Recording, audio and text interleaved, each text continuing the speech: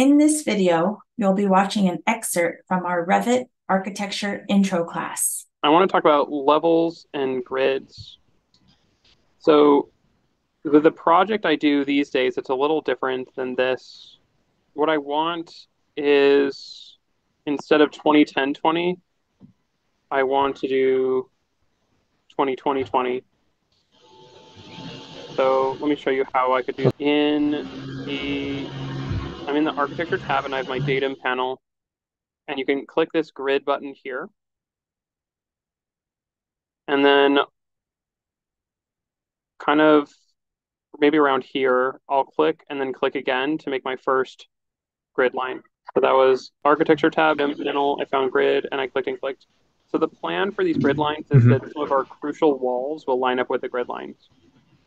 I'm going to escape out of everything so I can select the grid line, and then I'll put a check mark at the bottom there. So the check mark, you might have noticed the difference. When the check mark's there, you see the circle with a number in it. So now I have a label on each end of my grid line.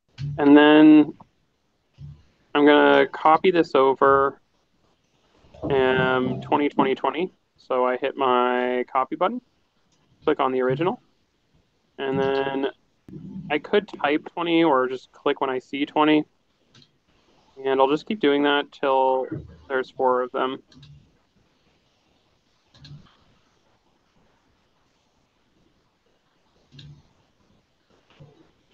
All right, and then I'll also want grid lines going side to side. So I'll make one that goes from this way to this way.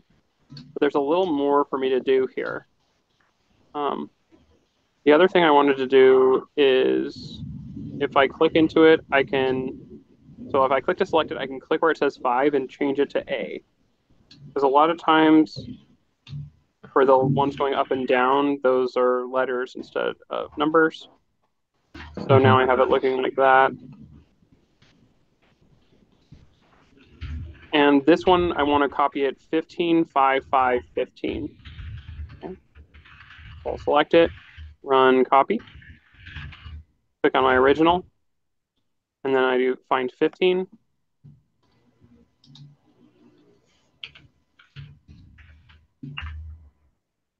Kind of hard to find 5, so I'll just type it. 5, 5, 15. Okay, so something like that. It looks like I want more grid lines across the top. I think the easiest way is to go in here and change the one that says 4 to 6. Change the one that says 3 to 4. And change the one that says... All right, so maybe the easiest way is just start moving things. So I'm going to move the 10 units over. And then move the 20 units over.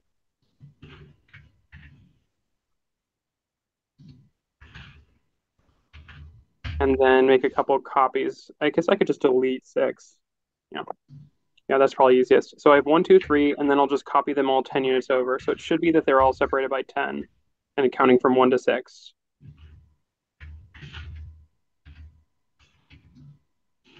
4, 5, and 6. So that's what I actually wanted, was for them to be separated by 10 and for there to be 6 total.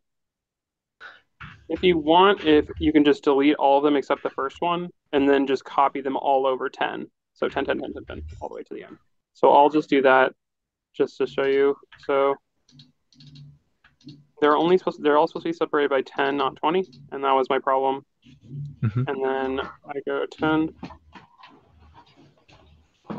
And make sure that one's 2. Sometimes if it messes up the number when you make the copy, it's best to fix the initial copy, because then it should figure it out from there. 3, 4, 5, 6. Okay, cool. Okay. All right. And then I want a couple extra ones about halfway between 4 and 5. I want a 4.1. So I'll copy this over 5 feet. And then you can sort of resize that one. You'll notice as I try to drag it, it's trying to drag all of them. So I have to get rid of that constraint first. And then I can kind of squish it out like that and make that 4.1.